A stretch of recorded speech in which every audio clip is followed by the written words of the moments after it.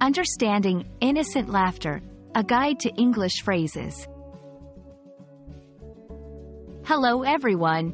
Today, we're diving into a beautiful phrase in the English language, innocent laughter. This phrase is not just about laughing, but it carries deeper meanings and cultural nuances. By the end of this video, you'll understand not only what it means but also how to use it effectively in your conversations. Innocent laughter is a two-word phrase where each word holds significant meaning.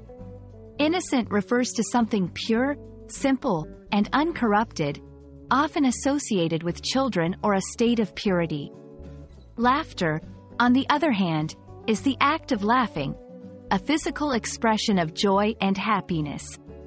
When combined, these words create a phrase that describes a type of laughter that is pure, joyful, and without any hidden motives or malice.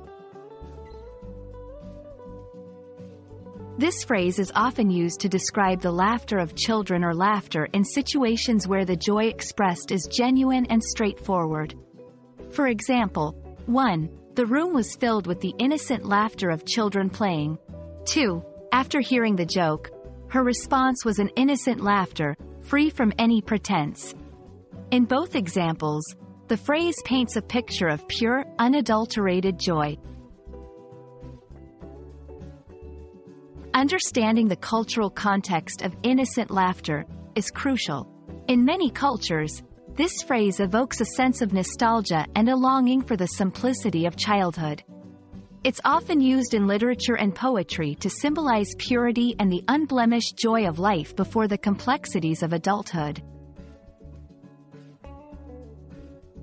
Innocent laughter is a beautiful phrase that encapsulates more than just the act of laughing.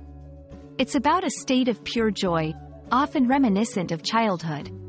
We hope this video has helped you understand and appreciate the depth of this phrase. Happy learning, and keep sharing those innocent laughs.